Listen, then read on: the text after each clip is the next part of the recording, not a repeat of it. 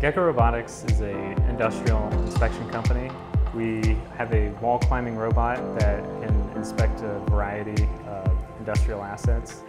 We rely so heavily on many of these industrial assets, and a lot of them are getting really old. Our buildings, our power plants, our pipelines and tanks need a lot of infrastructure inspection. And we hope to automate a lot of that through robotics. Our robot will inspect every inch of that tube from top to bottom, allowing you to view the entire asset and see the high spots, low spots.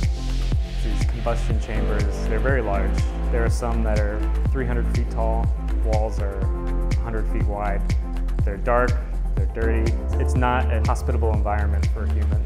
Before us, a majority of the power industry was doing handheld inspections. So they would have a team of 30 guys go in and they would scaffold the whole boiler, floor by floor. That gives you these huge, huge gaps where you have no idea what's going on. There are lives that get lost in this industry, whether it's somebody falling off of scaffolding or something falling onto them.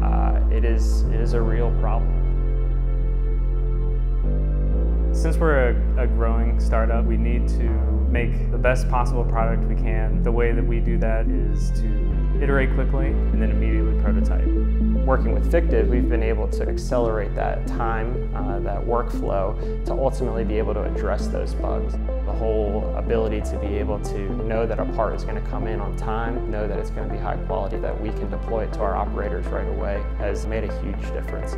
We're able to give data to allow people to make these informed decisions that they just had no idea was even possible before. It makes me super excited about what we're going to be able to do 5 years from now.